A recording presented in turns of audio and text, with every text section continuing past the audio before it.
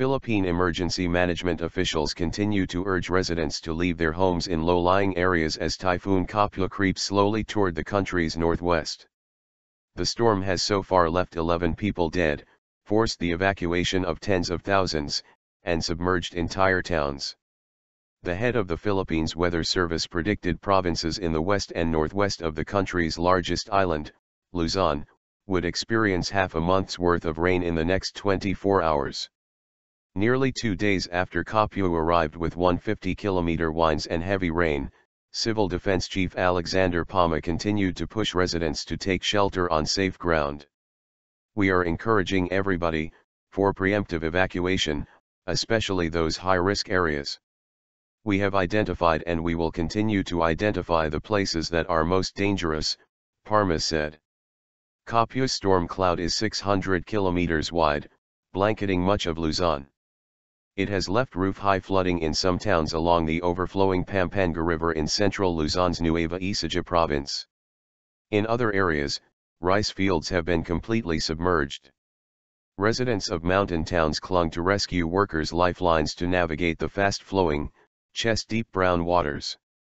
Even with warnings, some residents haven't left, Interior Secretary Senan Sarmiento said. "They are thinking of their crops. They are thinking of their animals," he said. "They are also thinking of how they will make a living, so this really is not an easy task." Strong winds. Koppu's strong winds have toppled power lines, cut communications, and blown off rooftops. Close to 50 roads and bridges are impassable because of landslides, flooding or fallen trees.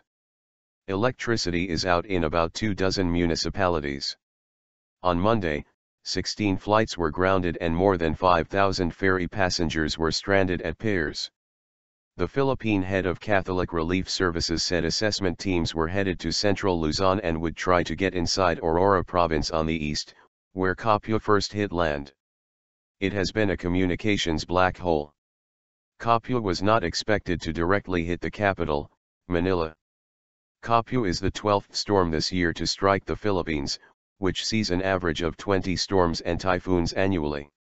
In 2013, Typhoon Hien, one of the most ferocious storms on record to reach land, barreled through the central Philippines, leveling entire towns and leaving more than 7,300 people dead or missing.